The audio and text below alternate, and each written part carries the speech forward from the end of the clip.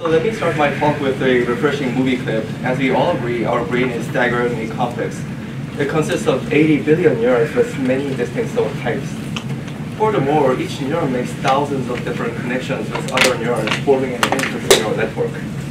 So we neuroscientists ultimately ask how the neural network produces functional outcomes such as cognition, emotion, motivation, and bodily responses, and how its dysfunction leads to neurological and psychiatric disorders. One of the primary goals of neuroscience is to map the entire anatomical connectivity in the neural network and to identify the function of each neural circuit element. There is a technique that renders an intact biological tissue optically clear and permeable to macromolecules. So it holds a great potential for high-throughput analysis of brain structure and molecular phenotyping.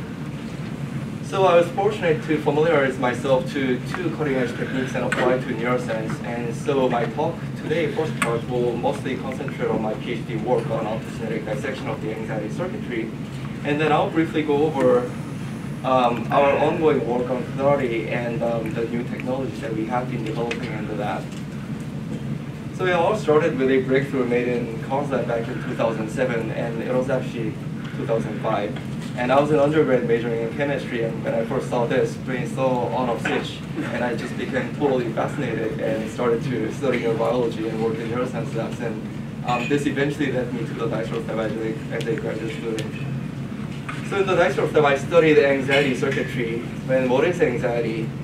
Anxiety can be thought of as a sustained state of heightened apprehension in the absence of specific and predictable and immediate threat. And obviously, anxiety is an adaptive state that is critical for an organism to survive under unpredictable risks, but it can become maladaptive and severely debilitating. About 28% of adults will experience anxiety disorders at some point in their lives, a very high proportion of people. And certainly, anxiety disorders show very high comorbidity with other diseases such as depression, addiction, OCD, and even some neurological diseases such as autism. However, available treatments are often ineffective and induce severe side effects. For example, the diazepam, a benzodiazepine drug, is known to be addictive and can induce cognitive impairment as well as respiratory suppression. So all of these point to the need for a deeper understanding of the anxiety circuitry in the mammalian brain. So this is the previous model of anxiety circuitry based on numerous studies employing lesion, pharmacology, and electrical stimulation. And it was suggested that the basolateral amygdala send projections to both the central amygdala and the mid-nucleus of the striatum malis, or the BNST, to trigger the expression of fear and anxiety. And just to give you some more anatomical context,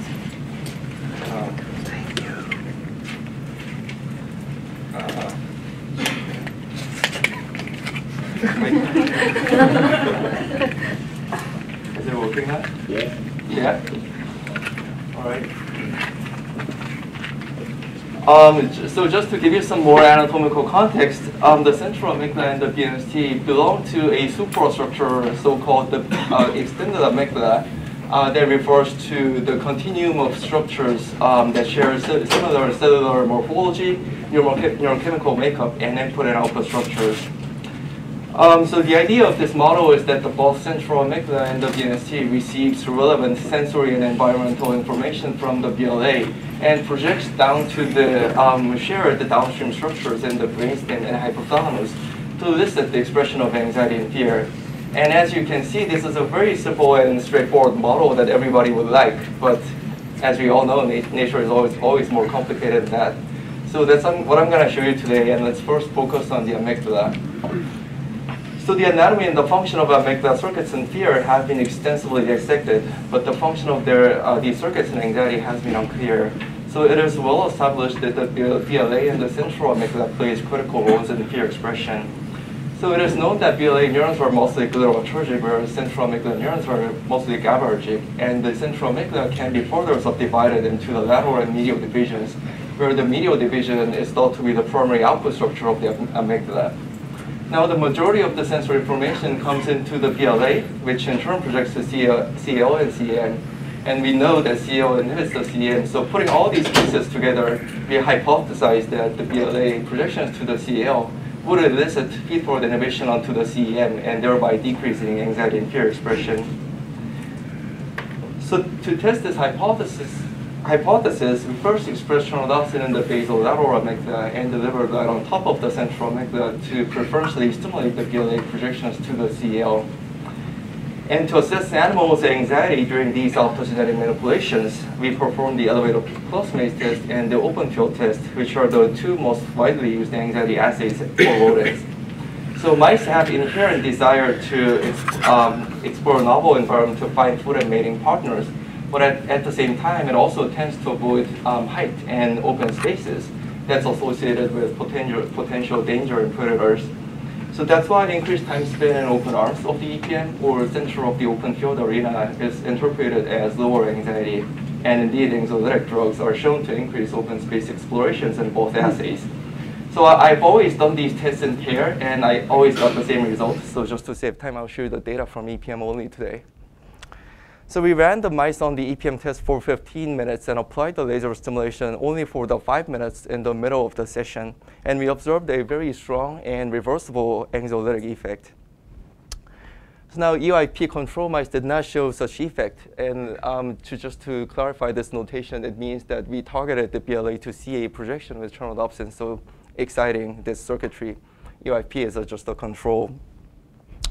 We also stimulated the entire BLA cell bodies, which activated all BLA pyramidal neurons non-specifically. And it elicited an anxiogenic effect, which agrees with the most previous literature. So our precise optogenetic approach unexpectedly revealed a certain neural circuit element in the BLA that plays an anxiolytic role. This necessity experiment tells us that this projection is actually physiologically relevant to anxiety expression. So in summary, we have shown that the BLA to CL projection reduces anxiety-like behavior, and one possible mechanism is via feed-forward inhibition of the CM output neurons. And we have also shown that by slice patch clamp experiment, stimulating BLA fibers in the CAO activated the postsynaptic CAO neurons and inhibited the CM neurons. And interestingly, when we directly stimulated the BLA fibers in the CM, that activated the postsynaptic CM neurons. And this would presumably increase anxiety. So in the future, it'll be interesting to see whether this projection actually increases anxiety and whether the balance between these two pathways would determine the overall anxiety level. So that was the work that I've done with K-Tai here. But this is certainly only a part of the anxiety circuitry. One reason is that anxiety is actually a very complex behavioral state that consists of multiple features that are governed by many brain structures. For example, when you play poker, you don't really want to lose the money, but chances are slim. You may become really anxious. You probably don't want to do anything risky. You probably just want to walk away from the situation. And you might start breathing faster, and so on. So all of these changes are coordinated by diverse modalities of the nervous system output. But how is a behavior state assembled from these diverse features? How are these diverse features coherently modulated? This sounds like a complex question, but we have a good guess. So we know that many of these individual features are modulated by brain structures in the brainstem and hypothalamus. So it was conceivable that there is a coordinating brain center that gives commands to all these downstream projections to coherently modulate the anxiety state. So the BNST might be such a coordinating region for the anxious state because it projects to all those downstream downstream regions, and it is thought to play a critical role in anxiety. Now, what is BNST? It's bed nucleus of the striatum terminalis. It's located in the ventral medial basal forebrain. It is known to mediate defensive behaviors in both humans and rodents.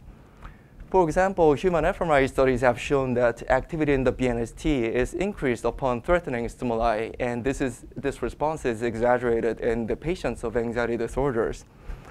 And a lot of mouse behavior studies have also implicated the BNST in anxiety. So intra-BNST injection of CGRP and CRH, or CRF, to neuropeptides that are involved in stress-related behavior elicited anxiogenic behavior in mice and the EPM test. So based on numerous previous literature, it was suggested that the BNST activity would increase anxiety, and the major source of excitation is the BLA. But these are like inferred from lesion studies, and there has not been direct test of these studies. And we had the tools to test it in the lab, so I set out to test this hypothesis. So I first started by replicating other people's data using pharmacology. Here we infused glutamatergic receptor antagonists into the BNST and observed increased open space exploration without effect in locomotor per se. So this is consistent with what is previously reported. And we next tried the same experiment with optogenetics. So here we expressed helorhodopsin in the BNST and inhibited them, and we observed the same anxiolytic effect. And the opposite manipulation with helorhodopsin elicited the opposite anxiogenic effect. So these results indicate that the activity in the entire BNST is anxiogenic, in agreement with the previous hypothesis. But if we carefully think about it, what we are really measuring with the EPN and OFT test is behavioral risk avoidance against open spaces, which is certainly a part of the anxious state, but does not quite capture the entire state. So how about other aspect of the anxious state? How about physiological sign of anxiety? So we then focused on respiration. Now, hyperventilation is linked to higher anxiety in both humans and rodents, as I replicated in my hand here. So in my hand, mice breathed faster in the open field compared to home cage. And it is also clinically relevant. For example, altered respiration is a prominent symptom of panic disorder. And stimulating the BNST somata happens that it increases the respiratory rate. And from the previous slide, you might remember that the same manipulation increased the risk avoidance behavior in both EPM and OFT. So these results suggest that, again, overall activity in the BNST promotes anxiety, consistent with most previous literatures, and can modulate both behavioral and physiological features of the anxious state. However, BNST is not just a simple mass of brain tissue. Anatomical studies have defined more than 20 subnuclei in this brain structure. It's remarkable. And it's swarming. There are so many neuropeptides involved in this structure. Electrical stimulation of different subparts of the BNST elicited opposite effects in arterial pressure. So apparently the BNST is one of the most anatomically and functionally heterogeneous brain regions. Then we noted that the oval nucleus of the BNST, or the oval BNST, there are a lot of different notations, but it looks oval, expresses a very high level of corticotropin-releasing hormone. And importantly, the corticotropin-releasing hormone is a stress-related hormone that increases anxiety when injected into the BNST. So we hypothesized that activity in the oval BNST would increase anxiety. So indeed, we expressed helorhodopsin in the oval BNST using a dopamine receptor-free driver line, and inhibited the oval BNST and observed an anxiolytic effect in terms of both risk avoidance behavior and also the respiratory rate. The opposite manipulations with helorhodopsin elicited the opposite behavior, increased risk avoidance behavior and respiratory rate. Next, we targeted the BLA projections to the BNST, as it was thought to be the major anxiety pathway. And interestingly, we observed that BLA fibers terminated in the region of the BNST that is not oval BNST. So we defined the other regions of the BNST as the anterodorsal BNST or the AD BNST. And it turns out that there are many previous anatomy studies that have already shown that BLA does not project to the oval BNST. So we showed that oval BNST activity increases anxiety, and now we are asking the function of this projection, the AD BNST associated activity. And according to the previous hypothesis, this should increase anxiety. But that's the opposite of what we observed. So when we inhibited this projection with helorhodopsin, we observed increased anxiety-like behaviors. And conversely, stimulating this projection elicited opposite effect in both sets of tests. So these data reveal that the two BNST subregions play the opposite roles. Oval BNST increasing anxiety, and while the recruitment of the AD BNST is anxiolytic. And both BNST subregions can control multiple features of the anxious state. And we next characterized the relevant BNST circuitry with electrophysiology. So we first developed a microdrive containing 8 stereotrodes surrounding an optic fiber for simultaneous recording and light delivery. And this was implanted to the BNST of the mice that were expressing helorhodopsin in the BLA. And the stereotrode is just like tetrode, so you can isolate single units from the recording. Because we are stimulating glutamatergic BLA axon terminals, we expected excitatory responses from the postsynaptic BNST neurons, and indeed, we observed excitation from the majority of the light-responsive AD-BNST single units. And consistent with this, a corresponding wholesale patch clamp recording, here we are patching from the AD-BNST neurons while stimulating BLA fibers. And this showed that excitation is observed in most of the light-responsive cells. However, in the voltage clamp experiment, we detected the presence of both excitatory and inhibitory inputs, or EPSCs and iPSCs. And we demonstrated that these iPSCs are mediated by local AD-BNST interneurons using multiple experiments. First of all, we targeted glutamatergic BLA projections so that the inhibitory responses should be mediated by something. And the EPSCs were shorter than the iPSCs, suggesting that the iPSC came through one more synapse. And BAFF application of glutamatergic receptor antagonists abolished both EPSCs and iPSCs, whereas BAFF application of picrotoxin, a GABA A receptor blocker, abolished only iPSCs. So these results indicate that the BLA provides both direct excitation to and elicit feed-forward inhibition onto the AD-BNST neurons. We also found several lines of evidence for recurrent excitation, as shown here by doublets of EPSC peaks, or sustained excitation in response to a single light pulse or light pulse train, or even to a very short electrical pulse. So slice patch clamp experiment, in vivo recording, and calcium imaging. So there are lots of data to support this. So based on these data, we propose a circuit model where the BLA afferents elicit direct excitation in the AD-BNST and also elicit recurrent activity. We then next studied the circuit relationship between the oval BNST and the AD-BNST, and previously we observed the opposite function of the oval and AD. So we considered that two subregions might inhibit each other, since such a circuitry would enable efficient flip-flop-like switching between high and low anxiety states. So to answer this question, we first investigated the oval BNST to AD-BNST circuitry by expressing terminal offset in the oval BNST and patching from the AD-BNST neurons while stimulating their oval BNST terminals. And there was mixed responses, excitatory and inhibitory, in both voltage and current clamp experiments. But as you can see, the excitatory responses were small, and most of the responses were inhibition. So we concluded that the oval BNST mostly inhibits the AD-BNST.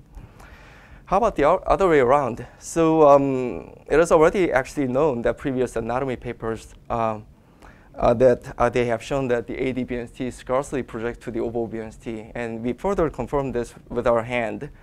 So we injected rabies virus carrying EGFP into the oval BNST, and rabies virus is a retrograde tracer. So all the neurons projecting to the injection site or the oval BNST will be labeled with GFP. And indeed, we did not observe any GFP neurons in the AD-BNST. So these results suggest that the oval BNST inhibits the AD-BNST, while the AD-BNST does not influence the oval BNST as much.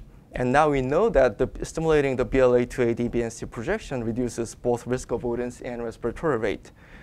So we then next asked which outputs from the AD-BNST would implement these effects.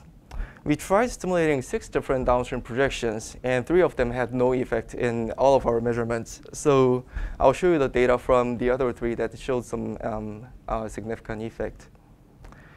So for these projections, we also decided to add a behavior measure of subjective preference, which is real-time place preference test. So in this assay, mouse is allowed to explore freely the 2 chambers, but only one chamber is paired with optogenetic stimulation. So if the mouse likes the stimulation, then it will spend more time here. So with the addition of real-time place preference test, or RTPP, we can measure 3 components of the anxious state from mice. Risk avoidance using EPM and OFT, and we can measure the respiratory rate, and subjective preference using RTPP. So just to make a long story short, these are all the data from the experiment, which shows a very nice triple dissociation. AD-BNST projections to the lateral hypothalamus, parabrachial nucleus, and the ventral tegmental area implemented 3 features of the anxiolysis. reduced risk avoidance, reduced respiration, and increased emotional valence. These three features seems to be separable and also independent. So this table also summarizes this our behavior data showing nice triple dissociation. And interestingly, the BLA to AD-BNST projection, which is at the one step upstream of these three projections, was able to modulate two of these features, but not one. So this points to the complexity of the circuitry.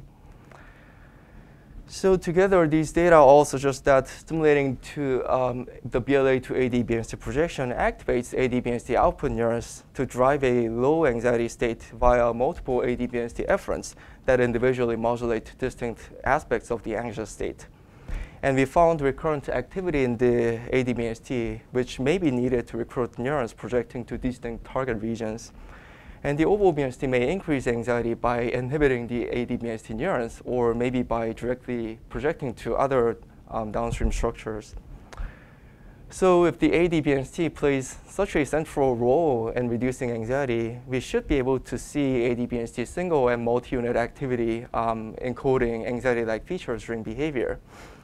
So then we next probed the neural activity from the AD-BNST using the stereotrode arrays during the EPM assay.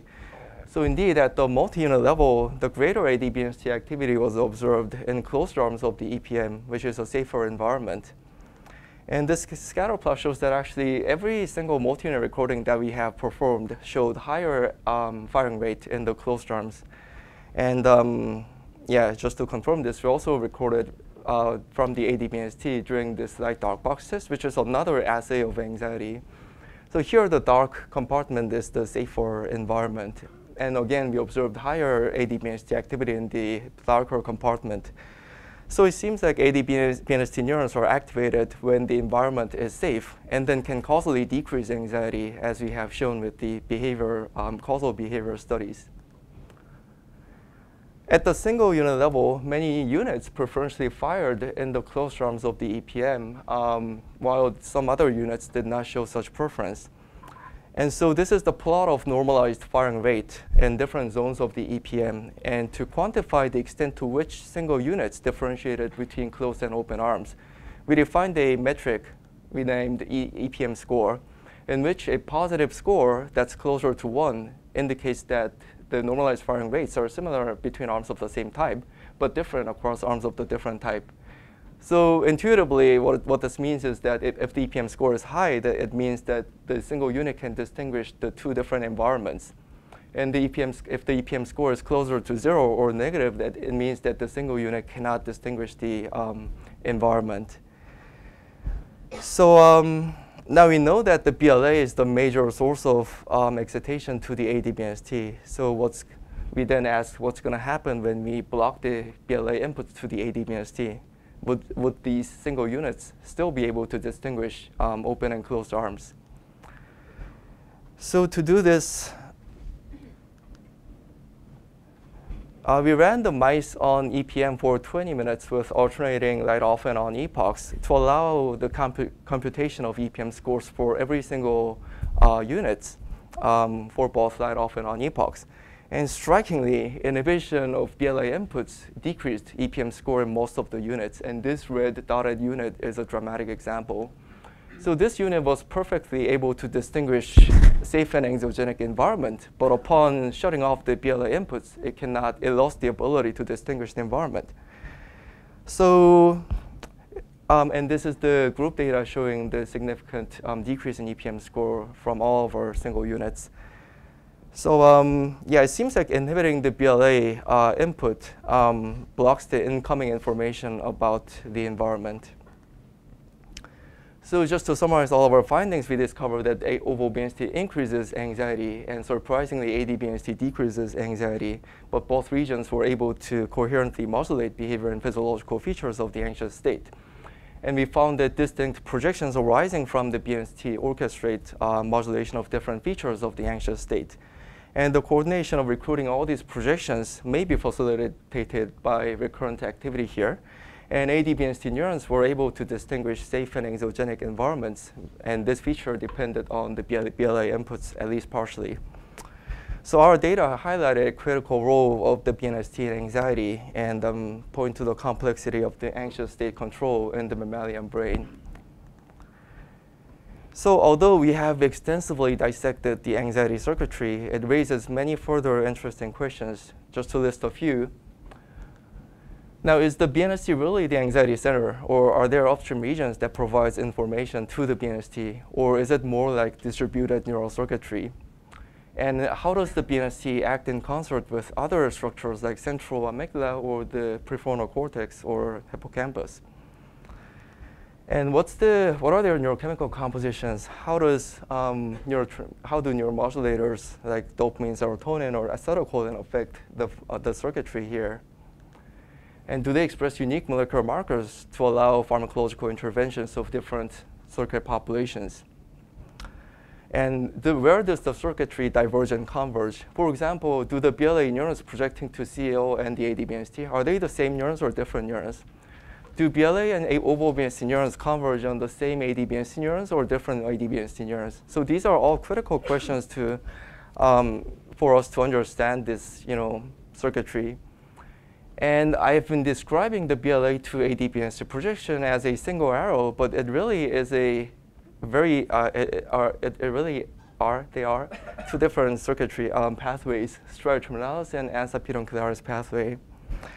So how do these pathways exactly look like, and what roles do they serve? So these are all important questions that I would like to ask in the future. But I'm loading a movie now. So let me show you a movie. This is a clarity processed, optically cleared mouse brain that is injected with AAV carrying GFP into the BLA. Now the perfusion was done after a year of injection, so it's kind of messy, but you can still see a lot of GFP positive neurons in the BLA.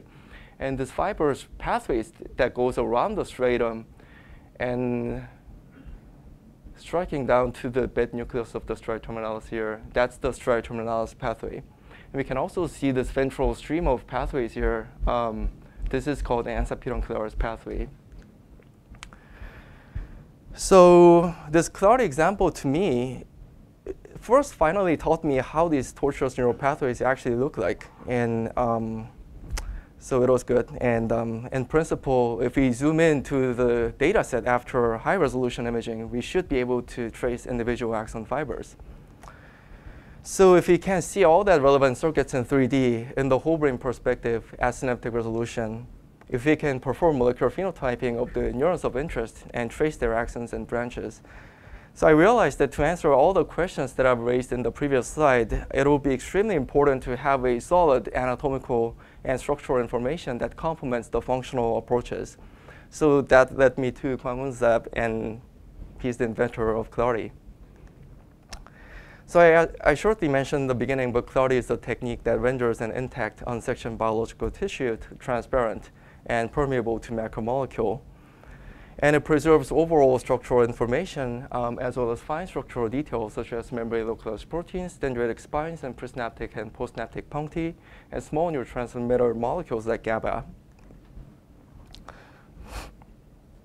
To be able to see molecular and structural features in transparent brain, obviously we need to label the target. And this is a 1 millimeter thick thioin EYP mouse brain tissue that is immunostained against parvalbumin and GFAP. So clarity processed tissue is more permeable to macromolecules, so it allows immunostaining in samples thicker than conventional micron-thin sections, which is already useful for many purposes. However, immunostaining in whole brain still took several weeks to months because passive diffusion of antibody molecules is just inherently slow. So we explored the ways of facilitating transport of probe molecules, such as applying electric field. But soon we met another problem because antibody-antigen binding reaction happens within a second. No matter how we fast deliver the antibodies into the tissue, all antibodies get caught up by the antigens near the surface, yielding this non-uniform staining pattern. So unless these two fundamental problems are addressed, unless these timescales for antibody transport and antibody-antigen reaction are matched, conventional immunohistochemistry cannot be scaled up to study thick tissues, unsectioned tissues. So we explored the ways of facilitating transport of macromolecules while at the same time slowing down the reaction kinetics. And in the technique that we have been developing, dubbed eTANGO, we could selectively facilitate the transport of antibody molecules and slow down the reaction kinetics to address this problem. So we are still developing and optimizing the devices, buffers, and many other parameters, but here's a representative result that shows the good proof of concept. So this is a Taiwan EGFP mouse brain that is stained against EGFP. So green is the genetically overexpressed molecules, and red is the antibody signal. And you can see pretty almost perfect complete and uniform staining throughout the entire brain. And sorry for my slow computer.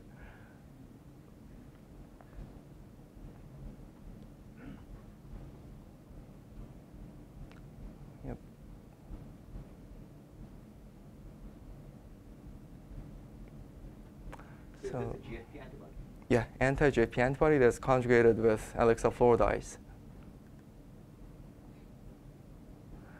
This is another example. This is another mouse brain that is same Taiwan EGFP mouse stained against anti-GFP, but if we image this more higher resolution so that we can see the molecular, cellular details. So if we zoom into the layer 5 of the cortex, we can see sparse GFP neurons all labeled. And if we go to CA1 pyramidal neurons, yeah, it's denser but still well stained. And this is the densest area in this image, dentate gyrus granule cells. Yeah, again, we can see pretty complete staining. And if you go down to the thalamus, their GFP expression is pretty weak here. But we can amplify the signal using the eTANGO. So this could be useful for many other purposes. And these images show that immunostaining is uniform and complete in all regions examined, and the fiber, neurons and fibers in different regions and depth were successfully stained. And we also apply the eTANGO to endogenously expressed proteins. So unlike genetically expressed, overexpressed GFP in thyroid driver lines, most cellular proteins are expressed in a smaller amounts and therefore require more sensitive indirect immunostaining requiring primary and secondary antibodies.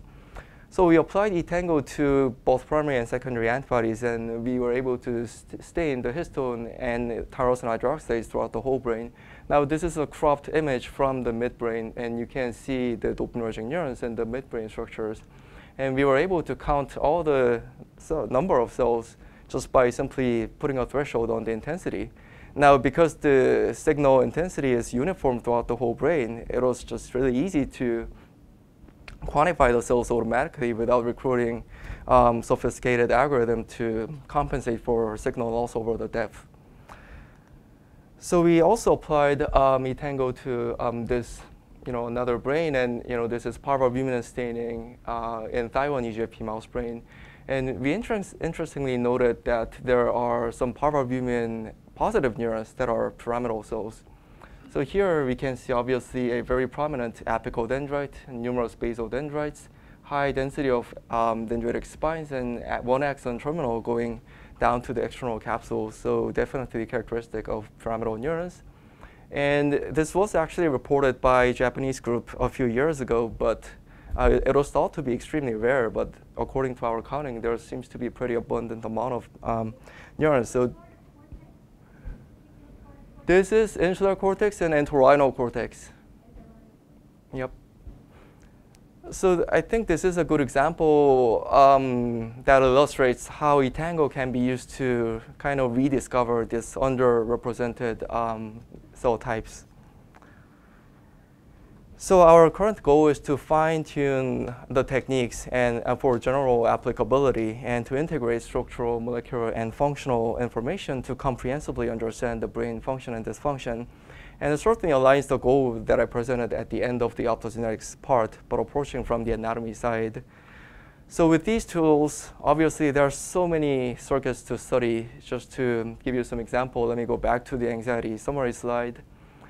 So I've talked about amygdala in the BNST, but I really did not talk about ventral BNST and difference of nuclei of the amygdala that are also implicated in anxiety processing, and are substantia and nominata as well. And there are numerous cortical and hippocampal and thalamic regions that communicate with all of these structures. And there are so many other downstream structures that mediate the individual components of the anxiety expressions. And obviously, we have never talked about neuropeptides. We really need to record from all of these structures from behaving mice to understand at which time point each of these structures come to play to shape the behavior.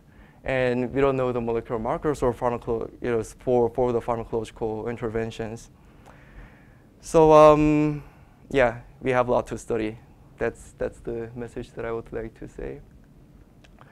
And obviously, anxiety is just a part of the brain function. It interacts with many different systems like reward system and feeding system and bodily responses, for example. And this is important because anxiety disorders show high comorbidity with addiction, depression, or eating disorders. So yeah, if all of these goals are achieved, we'll be living in a much better world.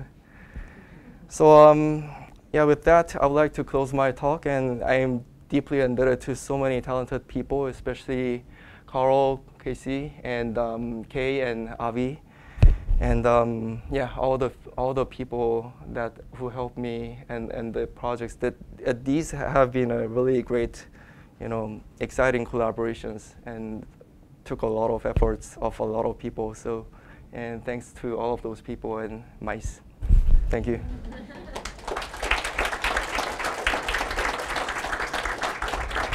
Martha? So I have a question about a particular behavior. If you block this pathway, well, first of all, if you take these mice that you make anxious and you put them near a mouse that's curious, okay, that comes up and looks at it nose to nose, does the anxious animal become aggressive or push them away or anything? Have you tried that? Yeah, I guess that's an interesting. The question is whether optogenetically induced anxious animal does anything aggressive to other non-perturbed folks. Yeah, I guess that's an interesting question, but we have never tested that. We should talk about it. All right. Other questions?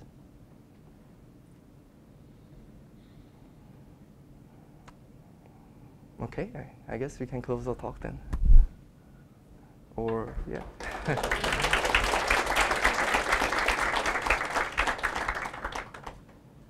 Well, thanks for listening.